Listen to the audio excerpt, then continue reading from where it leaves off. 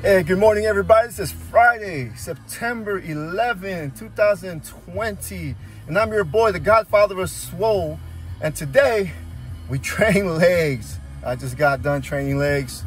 People have this misconception that men's physique competitors do not train legs. Let me tell you something, we train legs. We're all bodybuilders.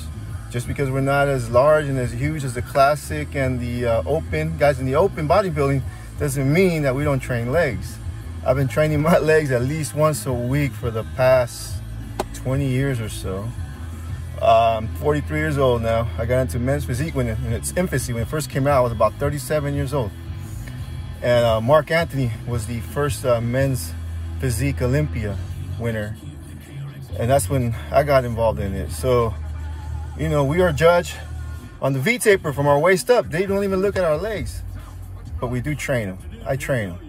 As a matter of fact, I even took pictures of my legs and my underwear to show you guys.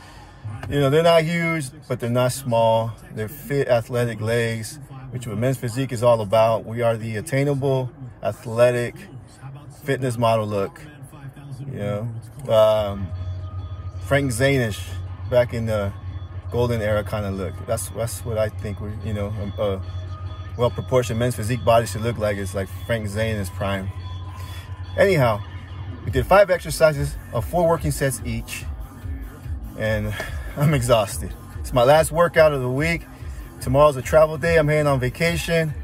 Monday, we'll be back at the gym from a remote location where we're staying at. And when I get back, it's peak week. So these next 2 weeks are going to be really important. We got to hit the gym hard. We got to hit the gym smart. We got to make sure we get all our meals in. We got to make sure we get everything on point and dialed in, because it's crunch time. So in the world, you can be anything. Be swole. Thank you for liking, subscribing. Please share. If you have any comments, questions, please hit me up. God bless you. Enjoy your weekend, everybody.